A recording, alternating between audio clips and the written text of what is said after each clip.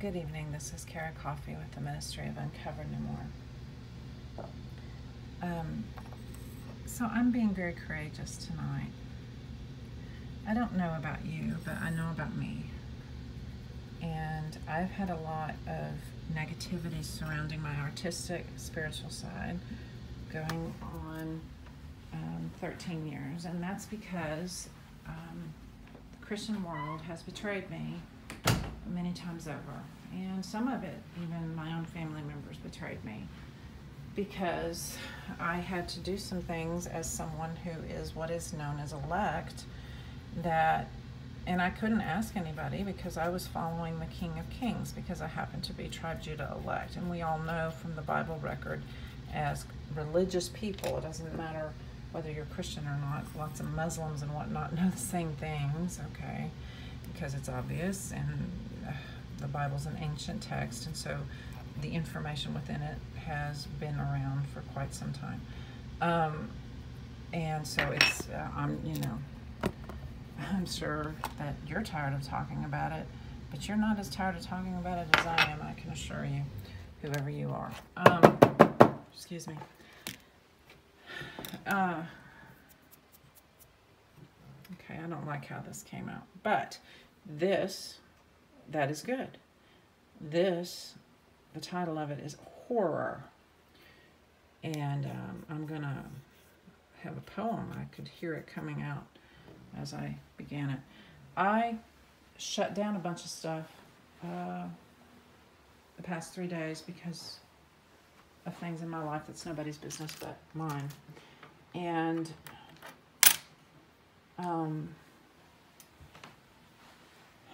consequently, I was going to shut down my YouTube, and that's silencing my voice in a way that I'm not willing to do anymore. So I'm showing courage because there are people in my life who want me to shut up and just do what they think I should do. Otherwise, they continue to blame me. Their ability to prove me wrong one way or another, and also possibly mentally off, mentally ill, which was the narrative coming out of my first book. If they didn't believe in the fact that demons can actually talk through people, then they just called me mentally ill, and that narrative was still jokingly said to me just today out of a person's mouth that can't help it because they were young when all of that stuff happened to me. I am being blamed for everything under the sun pretty much in varying different ways, but then if I try to talk to the people, it's like, oh no, I didn't do that. But the point is they're not telling me what they did do. They're just putting expectation on me. And that's not what this YouTube is about. I want you to understand how much courage I have to start over again, because I've done this many times across 13 years. And I used to say it was because of the testimony of the King of Kings in my life. Well, he is my friend. And it is doing him a disservice at this point to say that, particularly how he is manifesting on the earth. And how he's manifesting on the earth is not your business if you don't already know it. And I am certainly not going to tell you. I cannot ask the man to forgive me. That would hurt him. Because the people that actually need to ask his forgiveness could ask me to forgive them as well. Because we're one voice at this point, he and I. And we don't have anything to prove. But he was telling me that in the Spirit, through the Holy Spirit, because I hear the voice of the Master, who is the King of Kings, as well as the King, who is a very personable gentleman. I hear both. But that doesn't talk about the rest of my life, and that's none of your business anymore. America, you lost. You lost with the King of Kings, and now it's up to him what is next. In the flesh, I'm not speaking in the spirit. He's in charge of the New Jerusalem, that is Austin, Texas. I don't personally feel like Austin, Texas and some of its inhabitants are behaving properly towards the King of Kings. But, you know, nobody was asking me for the 13 years that I went through that hell and said that it was because of my testimony about him. Okay? But it's almost like people are willing to blame him.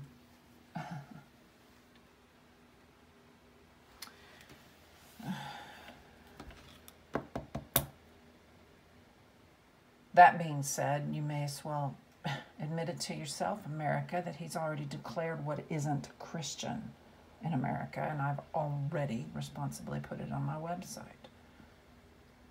I'm not going to tell you which one. What I am going to tell you is that I brought up another website today because I have decided there is one not fucking Christian or Muslim or Buddhist, Hindu. I don't care which religion you are. There's only one MBU in the one place that I invested quite a bit of my life in and lost that life because everybody doesn't want to deal with the reality of the King of Kings in my life around me.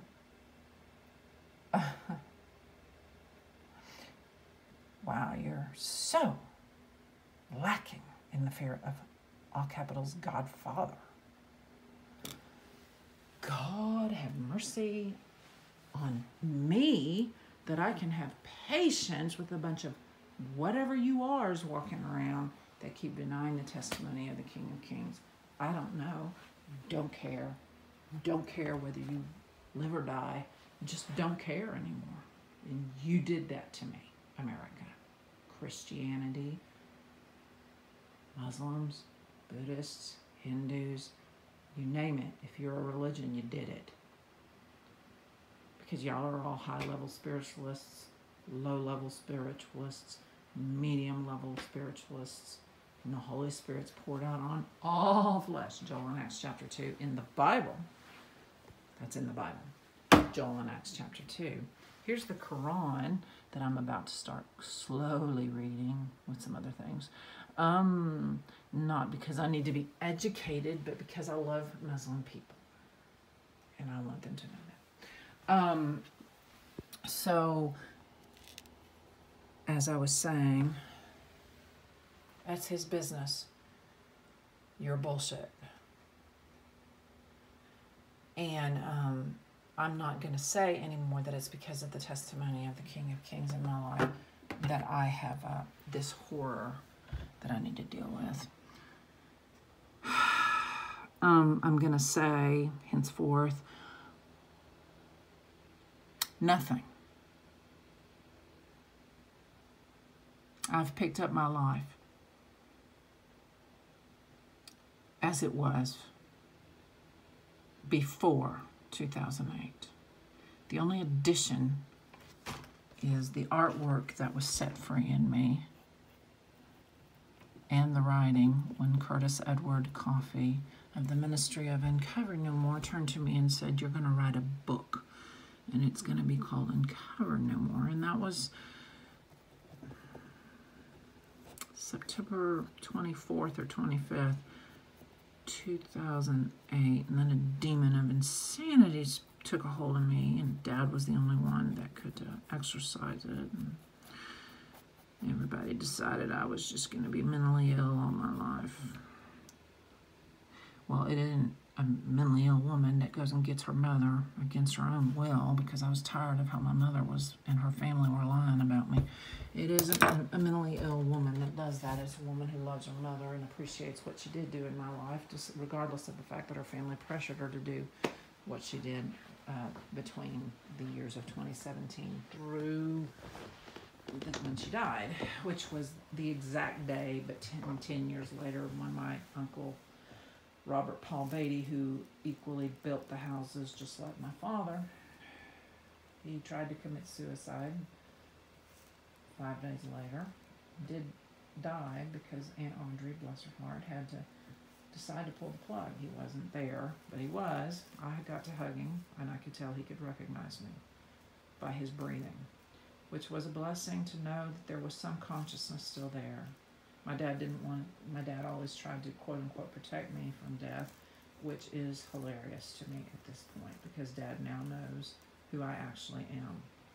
And I'm not going to talk to you about that either. It's none of your fucking business how I can tell the deliverance of people around me according to Hebrews chapter 11.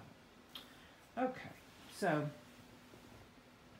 what I really want to talk about is the fact that the Holy Spirit is poured out on all flesh according to Joel in Acts chapter 2, and how, for instance, a few days ago I needed to take someone somewhere, and so I was doing so, and we were having a nice time, and I stopped a little bit, these were back roads, and I stopped a little bit short, or excuse me, a lot short from the stop sign because this 18-wheeler was doing a gorgeous turn and made it and didn't ditch and should have. And the gentleman had time. He had black hair and a nice black beard, and he was working it beautifully, artistically.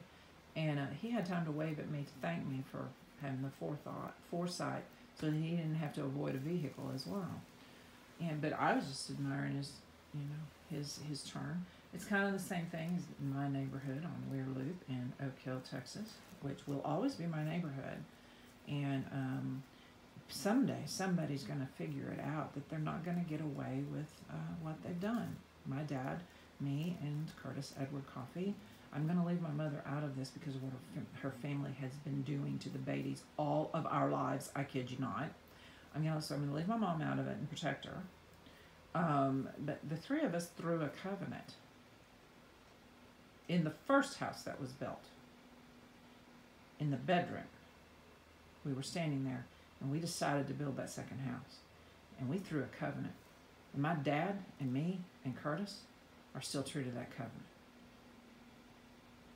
Ain't nobody else is. But Curtis and I are still alive, and so we're the only witnesses to it.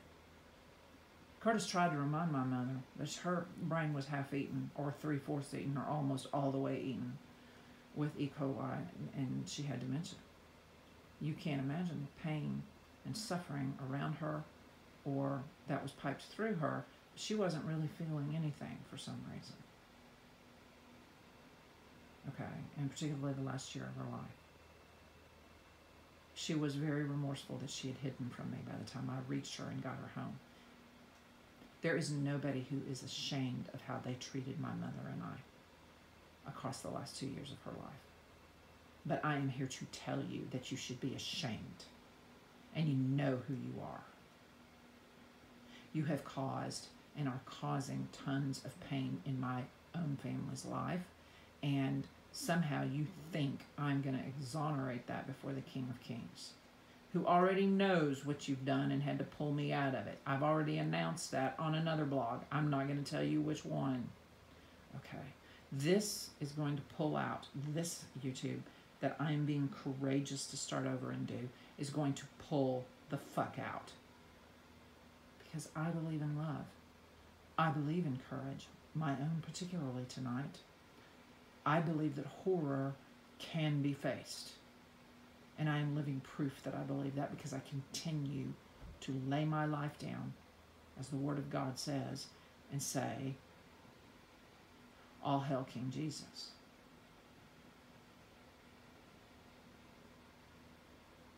Even though I won't step one foot in a church, and I do not like, in other words, I hate the word Christian. It means nothing but betrayal to me. So don't call yourself that or a Jesus follower around me.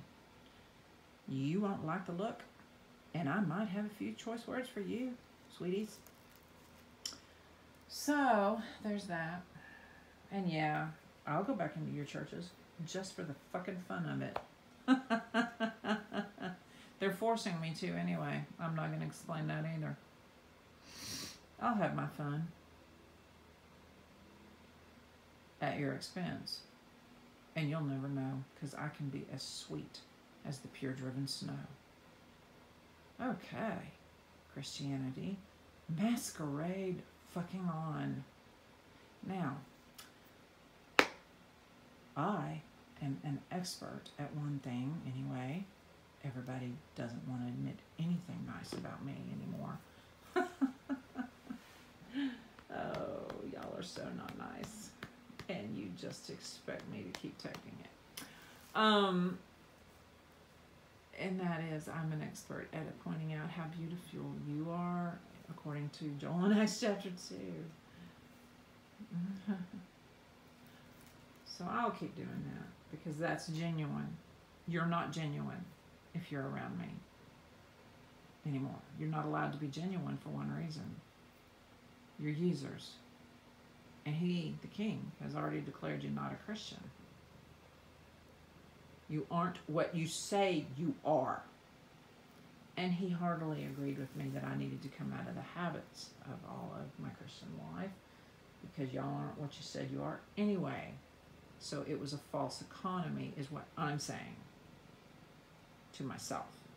And I'm just talking to you, whoever you are who decides you want to watch this YouTube, that I have courage to do, to produce, because I'm a courageous person who dares to love, and I never stop. And that's the one thing about me that some people that have been very negative, one in particular has been very negative, continues to attack me at times, does admit, it's like, and I said, you know, I said today, I'm so fucking stupid, because I never give up on love, and I should. So you go right ahead and keep on with your bullshit, believing your bullshit about me. If that comforts your bad conscience before God, because you're lying to me, you're lying. And since it's about me, you might better hear it. But if you don't, just stay away. Keep staying away. I don't want to have to lose you again. You already know I love you. I don't think you love anybody right now with that seared conscience of yours. And I don't want to talk about it. So let me be wrong for once in a respectful way. And just keep to the silence. Forever. You're lost. In the name of Jesus Christ, the King of Kings. Amen.